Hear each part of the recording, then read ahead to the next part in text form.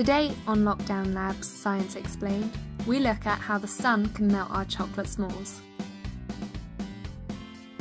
The sun radiates energy in space which travels to Earth in the form of waves. We experience this energy in the form of thermal energy, or heat, such as the heat we feel on our skin on a sunny day.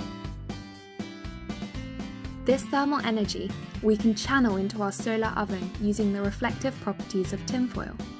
The tinfoil acts as a mirror, bouncing the light waves into our solar oven.